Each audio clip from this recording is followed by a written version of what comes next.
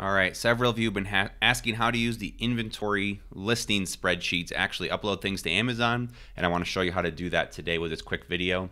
It's really just a simple two-step process, and the way I've tried to do it is that all the tabs in this spreadsheet kind of follow the natural flow that you're going to use. So once you've got your items listed, and just a quick tip here, if you have less than 50 books listed, usually they go to the same fulfillment center. That could help you to avoid having split shipments. Other people have reported having success with going with really nice whole numbers like 100 or 150 or 200. I haven't had that same success, but if you do stick with less than 50, fingers crossed they will go to the same fulfillment center. What you do is you come over to the inventory loader form, and this is what we're going to use. And again, this was fed off of the input tab that you've already put your data into. This is what we're going to use to upload the data to Amazon. So you can see I've got the price, I've got the item names, I've got the SKUs here, and it's important. I've got the textbook tag and any of these that are textbooks. And I just use TXTBK because you can only have, I think, 40 or 45 characters in your SKU. So I was trying to limit that.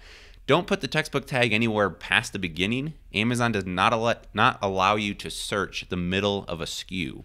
So if you put the same textbook tag halfway through or at the end, you will not be able to find it, especially if you have a lot of inventory. So be sure to put that at the front of the SKU, and that'll save you a lot of headache down the road, and you can find those to reprice them. So what we're going to do, I have Excel for Mac, but it's going to be very similar process for PC. Go over to File and click on Save As. We're going to come down, and Amazon requires this to be in a .txt or a text format. I'm going to use the basic one here of tab delimited text, and I'm going to name it something I can remember. So Marshall did the scouting here for us, so I'm going to go Marshall, inventory loader, and then the date that he was ready to go. So 1/30/16. I'm going to save that on the desktop so I can find it, and again, make sure it's a text format. Go ahead and click Save, and it's going to yell at you and say, hey, we can only save the active sheet as a text file. That's perfect. Continue. Once you click off of it, you can see that it changes the name of the tab over here to the text file, and you can see it popped up on the desktop, which is perfect. Once you're done with the inventory loader, we're going to do the exact same thing to the shipping plan. Again, make sure you have your own address and your own information here.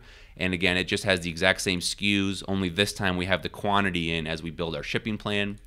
Again, go over to Save As. Macs are at least smart enough, and I think PC is as well, to stick with the same format. It's already got the same name. We're just going to change this over. Instead of Inventory Lab, we're going to write Shipping Plan. Go ahead and save that. Save active sheet. Yep, we're good to go. And as you can see, it's over here. That's it as far as you're concerned. The accounting data is pre-populated. We've got the accounting spreadsheet coming out in the near future, and this will be able to pop over, and I'll show you that when it's ready to go. But this data will allow you to track sales rank, effectiveness, or how many are selling. It'll build income statements for you, and you can track things by your source as well. So stay tuned. That's coming in the near future. Once you've got your text files created, you're going to come over to Seller Central, go to Inventory, and then Add Products via Upload. Your screen may look a little bit different depending on which version of Seller Central you have. But basically, you're going to come here and say Select Type of File to Upload. It's going to be the Inventory Loader file. We're going to come down here, and we're going to go ahead and say Choose File. It's going to be on the desktop, and we're going to do the Inventory Loader form. Go ahead and open that and then say Upload. And depending on how fast Amazon's working, this could take anywhere from 30 seconds to sometimes half an hour, but we'll give that a little bit to see if it goes. Once this is uploaded, there's just one more step and you'll be ready to go. So what this step is doing is putting the inventory, it's letting Amazon know that this is the inventory. And if there's any issues with this, we can fix it here before we go to the shipping plan.